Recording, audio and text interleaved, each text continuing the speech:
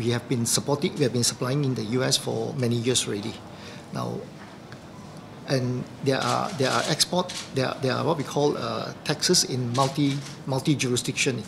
In Europe, there's some taxes as well in wherever we do. So the 10% itself, we don't see it as a problem for us because this is business as usual.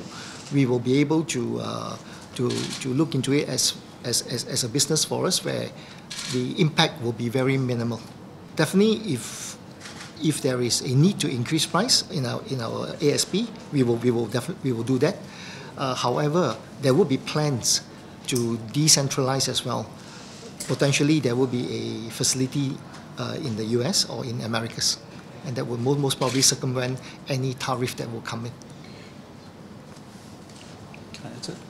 If I can just add to that, we must remember that it is proposed tariff increases and it is blanket across all markets outside of the US. So the only advantage would be for those producing directly in the United States themselves.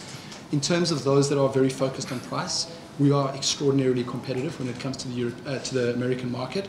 So for us, the 10% isn't going to make an impact in terms of the American market itself. Our biggest concern would have been if there had been a change in China and the policy with relations to the tariffs in China. But as we've seen, they're looking to increase the tariffs from the China market, so it's really not going to affect us.